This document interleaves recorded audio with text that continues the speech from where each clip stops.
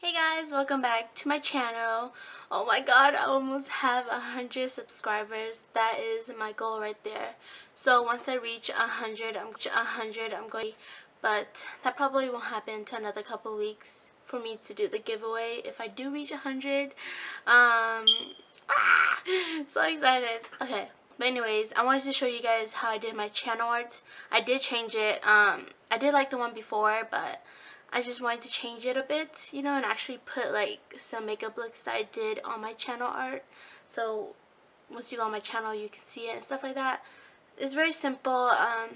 So yeah, let's just get into it. Alright, so this is the website that I use. It is PicMonkey right here.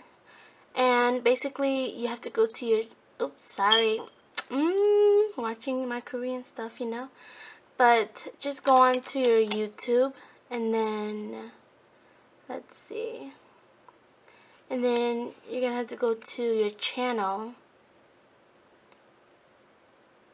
and up here on the edit thing, click on it, go to edit channel art, and then go to how to create channel art down here, and it'll give you like how to do it, whatever, but go to channel art template right here, and it's going to download the template for you. So what you're going to do is go to PicMonkey, go to edit, and then select the channel art template thing. So this is how it looks like. And then on the side here, you're going to go to the the butterfly, and then go to geometric and click on the rectangle. And you're going to put the rectangle right here. Just going to line it up real good. Make sure it lines up right here. And to wherever, and line up here too. And then you're going to do the same thing down here.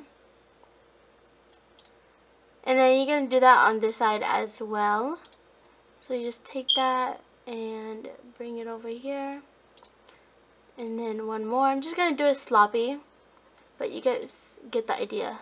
And then take another one, and then you're going to put it down here, line it up as well. Drag it all the way over and line it up over there. Make sure it is all lined up. And then you right click and click on duplicate overlay. So you won't have to do it again, and you can just copy and paste it up here. Just like that. So this is how it should look like. And then what I did was I went to Google and I searched up like whatever kind of background that I wanted. So I just searched up glitter background, and so you just choose whichever you want. I already have one selected, so I'll just use the one that I have. So you just click up here that says your own, and let's see, I'm just going to, and then what you want to do is just drag the picture so it will fit, either fit the whole, like the whole thing, or just fit where this box is right here. So I'm just gonna do that, and then you're gonna right click and send to back. So that's how it should look like. Just kind of fit it however you want, like if you want to show like that or whatever, it's up to you. So that's how I did it. And then for me, I did for my pictures, I made it into like a Polaroid frame kind of thing. So let me just show you if you haven't seen it. So yeah, as you can see, it's like a Polaroid kind of thing, whatever. So for that, I opened up another tab and I clicked on, or I edit one of my pictures. So let's see, let's go edit one of my pictures. Let's do this one. Okay, so here's the picture, right?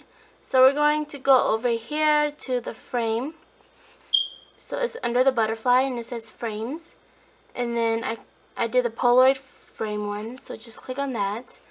And then it will give you an effect, and it will make it into a Polaroid, so you could kind of, let's see, so you can change how much effect you want on the picture and how much you don't want, and then you could change the Polaroid film background kind of thing. So I kind of like how it looks like this with this kind of Polaroid, so I'm going to click on apply, and then I'm just going to save it. I'm going to save it on my computer. Oops, let's make a new folder. Okay, and I'm going to click on the your own again and select the picture. And I'm just going to position it wherever I want it. So yeah, I just kept doing that with all my other pictures and just line them up like that. And then I don't really like how square it looks, so I just went over here to the little editing thing. So click on the picture and it'll pop up. I just went to the eraser and kind of erase like the edges and stuff because I don't really like it. Like kind of make it look messy or whatever. Just do whatever you want. Not like that, okay? Don't do that. Oh my god, that's so horrible. Okay, but just do whatever you want. That's basically what I did. And then I went to, okay, so once you have all your pictures, I'm just going to do one for now just to show you guys. Just go to the first one up here and just crop. We're going to crop out the sides. So, let's see. We're going to stop right here and stop right here, and we're just gonna apply that crop right there, and then that's how it looks like. And then just go to save, and for the dimensions over here on the side, change it to how much it needs to be for your thing. So let's see, the dimension for channel art is, let's see, 2560 by 1440. So we're going to do that. So it says 2560 by 1593, but that's okay. It should be able to work. So we're going to go here, edit channel art, select, and then it should let you kind of adjust it to see how it looks on the display. So that's how it should look like on the desktop, TV, and the mobile phone. And then you can adjust the crop however you want. Let me show you. So this is how it looks like when you look at it on the desktop. So this is the one that I have on my beauty channel right now. And that's how it looks like. And then we're just going to adjust it up a little bit. Okay, but you get the idea, right? So that's how it should look like, and that's basically all I did. You could play around with PicMonkey as much as you want. But that's all, you guys. Alright, that's all. So hopefully it was helpful to you guys.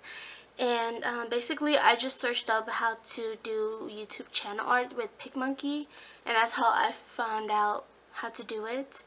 So if my video wasn't helpful, I'm sorry. But yeah, I'll see you guys later. Bye.